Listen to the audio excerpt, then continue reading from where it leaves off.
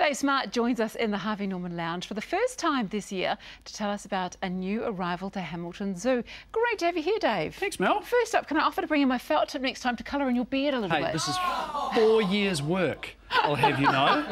4 whole years. I Don't look mock it. forward to seeing it in another 4 years. I started seeing it last week. So tell me about this new arrival.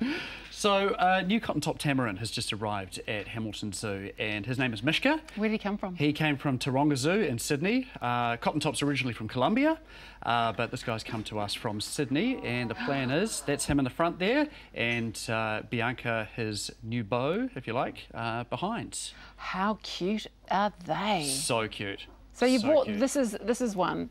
Yeah, this is a soft toy version. Oh, all right. Thank you. I was a bit concerned, right. Yeah.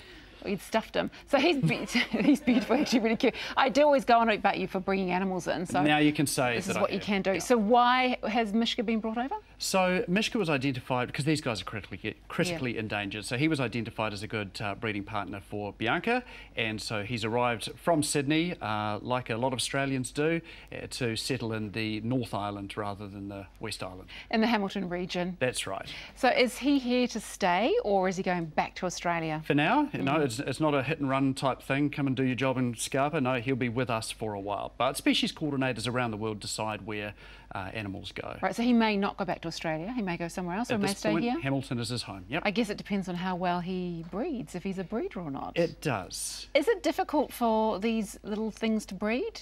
No, just little tamarins? No, they get into it like they get in, like anybody or any critter gets into it. Well, some This is about to get awkward. Yeah, no. Obviously, they've got to get on. They've got to like each other. Okay. They've got to click, and that's true with anything. But these two appear to have so far. So no intimate details, but things are going well? Well, I busted them the other day. Barry White playing in the background? It was awkward for the three of us.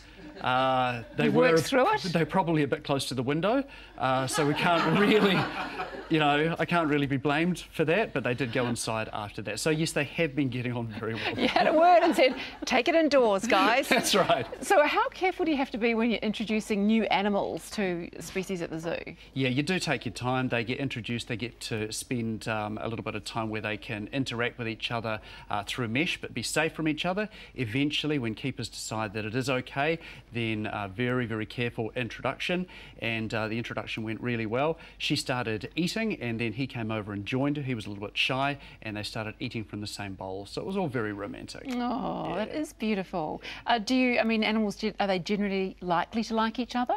Yeah, like anybody, they're not always going to get on, but for the most part, with careful introduction and identifying who is going to get on best with who from their behaviour, hopefully most of the time we can get it right. Okay, let's have a little look at these cuties. So that's Bianca. How do you know that? She's got a slightly scraggier tail than he has. Here he comes. So this is his first introduction to Tupperware. That is a kind of a larvae mash type delicious thing. Yep, so munch that, get the best bits, and oh, look at their drop tiny the little rest. hands. Yep. So amazing little critters. They are beautiful. And so they're friendly? They yeah, they're quite scared because they're little compared to us. We're really big when we go in there. You're not going to get up close to them, but they're not. They're going to be inquisitive and curious around humans. And you said they're endangered. Yeah, critically endangered. So they reckon that somewhere like 80% of their population has been wiped out in the last 20 years, and it's the same old story, deforestation, this time in Colombia. 80% of their population? Yeah. That is quite extraordinary. Yeah. Well, best of luck for the budding relationship between Mishka and little, it was Bianca, wasn't it? Bianca, yeah. Bianca and Mishka. I hope things go well. When are we likely to see some success from their relationship? Hopefully at some point this year. Okay. Fingers crossed. Give them some privacy, Dave. Yes, indeed. Don't go barging in. Make sure you always knock. Yes, Look out I for shall. look out for the sock on If the they doorknob. can just stay away from the window, then we'll be just fine. Thank you so much, Dave. Always a pleasure. And you can pick up a Sticky King washable hair, pet fur and lint remover and get the cafe special deal by calling the number on screen right now.